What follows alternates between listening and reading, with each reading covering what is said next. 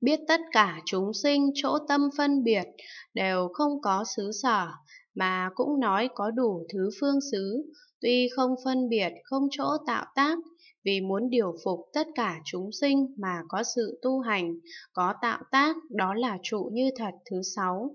Biết tất cả pháp đều đồng một tánh, đó là không tánh, không có đủ thứ tánh, không có vô lượng tánh, không thể tính đếm tánh, không thể xưng lượng tánh, không sắc không tướng, hoặc một hoặc nhiều đều bất khả đắc, mà chắc chắn biết rõ, đó là Pháp chư Phật, đó là Pháp Bồ Tát, đó là Pháp độc giác, đó là Pháp thanh văn, đó là Pháp phàm phu, đó là Pháp thiện, đó là Pháp bất thiện, đó là Pháp thế gian, đó là Pháp xuất thế gian, đó là Pháp lỗi lầm, đó là Pháp không lỗi lầm, đó là Pháp hữu lậu, đó là Pháp vô lậu, cho đến đó là Pháp hữu vi, đó là Pháp vô vi, đó là trụ như thật thứ 7.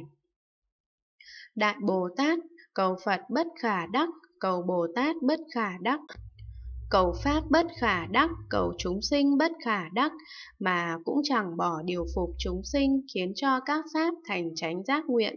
Tại sao?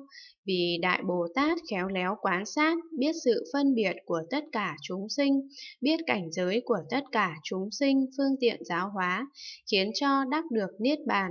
Vì muốn đầy đủ nguyện giáo hóa chúng sinh mà tu hành Bồ Tát hạnh, đó là trụ như thật thứ 8.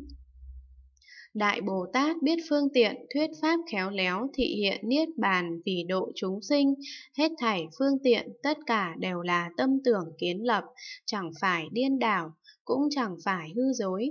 Tại sao? Vì Bồ Tát biết rõ tất cả các pháp, ba đời bình đẳng như bất động, thật tế không trụ, chẳng thấy có một chúng sinh đã thọ sự giáo hóa, đang thọ sự giáo hóa, sẽ thọ sự giáo hóa. Cũng tự biết rõ không có chỗ tu hành, không có chút pháp hoặc sinh hoặc diệt mà có thể đắc được, mà nương nơi tất cả pháp khiến cho sở nguyện chẳng không, đó là trụ như thật thứ 9. Đại Bồ Tát nơi vô lượng chư Phật không nghĩ bàn, ở chỗ mỗi vị Phật nghe bất khả thuyết pháp thọ ký, danh hiệu đều khác nhau, kiếp số khác nhau, từ một kiếp cho đến bất khả thuyết kiếp, thường nghe như vậy, nghe rồi tu hành chẳng sợ hãi, chẳng mê hoặc.